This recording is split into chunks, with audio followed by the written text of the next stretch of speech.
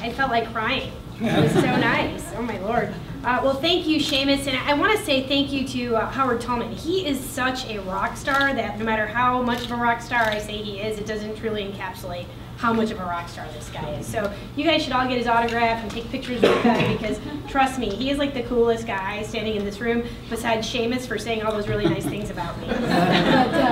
But I'm a huge fan, so every time I get to come to 1871, it's exciting for me. I feel like you just walk out of this place smarter than you were when you came in. You're always learning something new, and you're always on the cutting edge of what's cool and great about technology, and certainly the digital age that we all live in. Yesterday, my 3-year-old son picked up the remote control, which looks like a little kind of like a game piece or something, turned on our Comcast cable. So I just want to throw out a shameless plug. But and he's 3, and he knows how to operate that thing better than my husband, who is a total technologist, myself, and my mom, who still can't figure it out. She's 81, but he learned how to like access his own Netflix and everything at 3, and we didn't even teach him. Like, he just figured this out. But it just it's proof of how when people are not afraid of technology and that they enjoy like playing around with it, like so many things are possible, and that's what your generation is representing. I mean, you live in a completely digital age where you know, like your kids will not know what it is to use a regular phone. They're not going to know what it is to just call their girlfriend and talk to her without seeing her picture or seeing her talking live. Like, it's just kind of so cool to see everything that's being transformed before our eyes, and you guys are going to be a part of that when it comes to the code. So I do want to thank Seamus and primarily OpenGov Foundation for this partnership that we have. I'm so proud of the work that we've been able to accomplish together, and it will undoubtedly have a huge impact on governments across this country.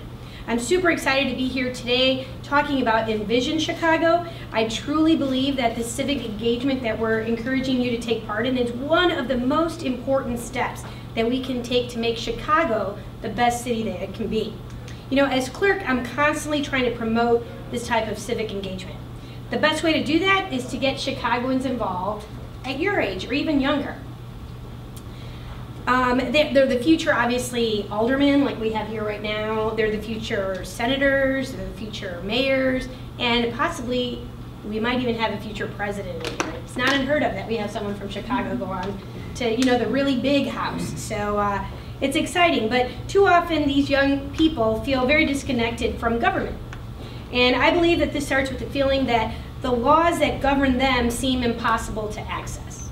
And so in a world where almost everything they need to know is a simple Google search away, and most of their opinions are shared by simply pressing the post button on Facebook or wherever else, Twitter, why can't legislation function in the same way?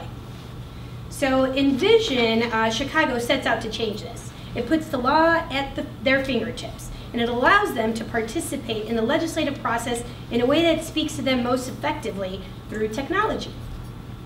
We're giving students direct access to the City of Chicago City Council because learning about our elected officials and how government works is actually the best way to affect positive change and innovative policy in our city. Chicago has never been known as a city of true transparency. ChicagoCode.org will change this. It will revolutionize the way our citizens interact with legislation. What was once considered best left to lawyers will now be in the hands of anyone with access to the internet. I believe that the very first step to a brighter future is a clear understanding of the law. We set out to prove this through Envision Chicago. We won't stop there. While we are starting small, it's our hope to expand the program to all 50 wards. And what better way to challenge ourselves than by giving every student in every corner of this beautiful city the chance to participate in something so cool. That being said, I'd like to thank my fellow colleagues from the City Council who are participating in this initial launch, this birth of Envision Chicago. Alderman Carrie Austin, I think, is on her way. Alderman Roberto Maldonado from the 26th Ward is right here. Boom, right there.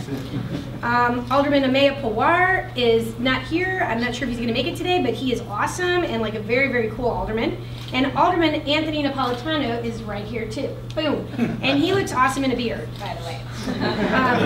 But let me just say that your willingness to participate has allowed us to get this program off to a great start. And I can't thank you enough for instilling your confidence in the program and also in me over the last 5 years, I've gotten to work with my dear friend, Roberta Maldonado, and also with our wonderful alderman in the 41st, right? Yeah, Alderman Napolitano. So I'd also like to acknowledge the 4 Chicago Public Schools. I know Seamus mentioned you, but let me give you a little bit better shout out. Not better, but an additional shout out. And the students who are taking part in this inaugural round of Envision Chicago. Thank you, Taft High School in the 41st Ward. Thank you, Lakeview High School, right over here, right? Got Lakeview in the house, in the 47th Ward.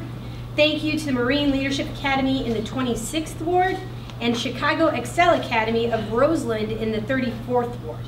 You were chosen because your respective alderman believes that you're essential to the success of the city of Chicago. And I believe that they're correct, and we look forward to seeing the finished product. We really, truly do have a lot of faith in you guys, and we're excited about what you're going to come up with. So last but not least, I'd like to thank our sponsors. Your generous donations will help these students be able to continue on to a higher education. And let me start by saying thank you to Microsoft, thank you to Smart Chicago, thank you to Haymarket, thank you to ComEd, and thank you to Comcast. And I know that Seamus mentioned that they're going to be giving away to 50 students free internet for 6 months, but they're also giving away 2 laptop computers. And that's pretty exciting stuff. So allowing these students to have access to the internet in communities where they just might not or not have the economic means to have that, something many of us take for granted, but they've always been there with their Internet Essentials program, and I'm excited to have been a part of that as well. Thank you for your investment in these young individuals' future. Your returns, I promise you sponsors, are not only guaranteed, but they will be immeasurable. As I mentioned before, calling on our youth is the most effective way to promote civic engagement. In the words of W.B. Yeats, education is not the filling of a pail, but the lighting of a fire. And we're confident that Envision Chicago will be that spark that our students need to light their civic fire. Thank you very much again for being here, and thank you for your support. And let's do this thing right, and I want to see what you guys got. All right?